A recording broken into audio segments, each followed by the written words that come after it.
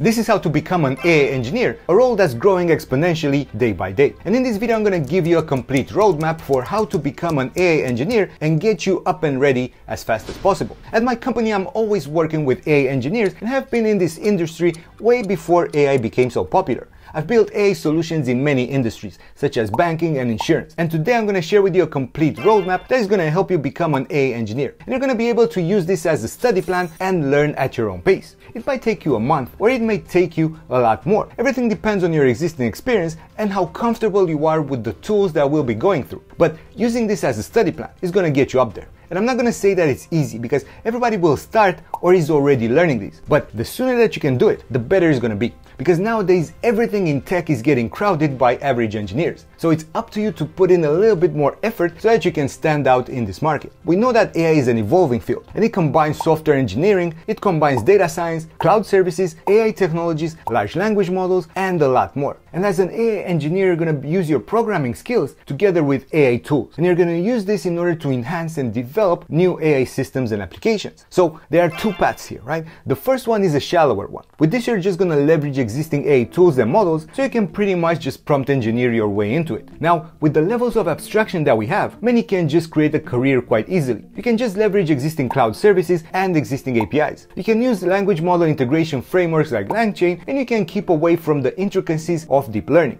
There's a technical level still that you're going to need to have, but it's a lot easier because you're just going to be tangential to the low level aspects, but you're still going to be able to do good work. The second path is a lot deeper, right? And it requires a lot more time and dedication, because this one requires a deeper understanding of multiple things. And these are on top of programming knowledge and on top of software development best practices. And the first one is statistics, the second is machine learning, and the third is deep learning. But both paths start from the same point, and that is learning programming and understanding how to build software. So let's go through what you need to learn step by step. If you're starting from zero, then the first weeks are going to be the hardest, because you're going to need to start with the computer science fundamentals and you need to start thinking like a programmer. If you don't have a CS degree, you don't have to worry about it, because you don't really need one, because there are so many free resources out there that you can just get started relatively quickly. One resource that I see people recommend is Khan Academy and their courses. The thing is that once you understand this, you gotta get into learning a programming language. And Python is currently the most popular language for AI, and it's relatively simple to get started with.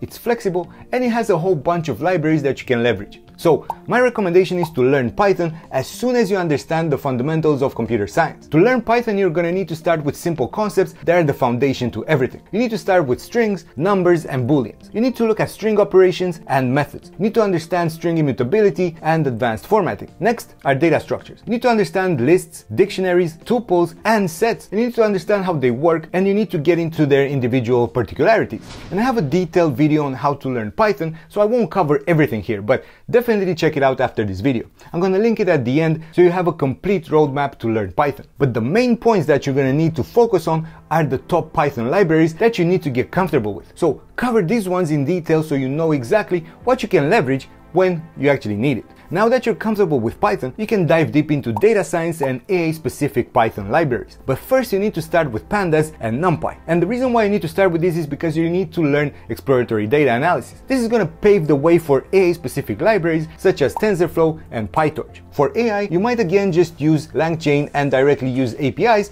in order to interact with large language models. Or you can just use open source LLMs through Hugging Face. You're going to need to learn about all of these, but in order to do so, you're going to need to start with APIs. RESTful APIs and HTTP methods such as get, post, put, and delete. You got to look into the structure of an API request and the structure of a response. You got to work with Postman. It's going to definitely help you a lot. You also need to learn how to work with JSON data and how to send authenticated requests. You need to spend as much time as you need here, and you can start by using APIs such as OpenAI's API. Working with this is going to give you the ability to start working on your own projects where you can actually leverage some data from any data provider. As I was mentioning here, now's the time to learn how to work with Hugging Face and LangChain. It's nothing complicated here, because by now you're going to have so much knowledge that adding these to your skill set is going to be super easy.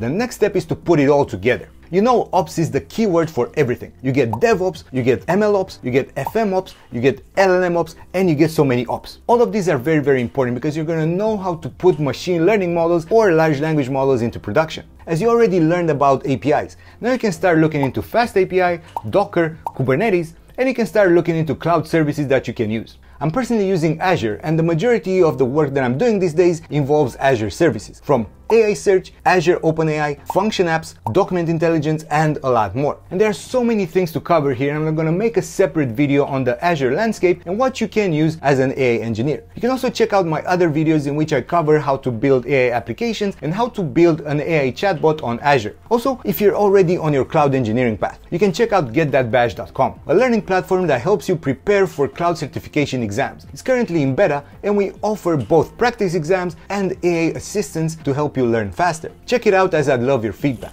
Our goal is to help you achieve your goals. If I would start all over again and I would learn AI, I would always start by working on real projects, because everything that I mentioned in this video means nothing if you don't work on a project or on multiple projects while you're actually learning, because it makes no sense just going through tutorials and through documentation just for the sake of it. Everything that I covered needs to be learned by practicing, because it's very easy for me to come and say that you need to learn math for AI or statistics, because these are broad domains and you're going to need to learn narrow areas that are needed, of course, depending on what you're actually working on. So first, decide why you want to become an AI engineer. What are you trying to build? You might not necessarily need Docker, you might not necessarily need Kubernetes, you might not necessarily need LangChain, so learning them just for the sake of learning won't be too helpful. But being aware of them and why they might be useful, you definitely need to understand that. But otherwise, just stick to the core. Learn Python properly. Learn how to work with core packages, learn how to work with APIs.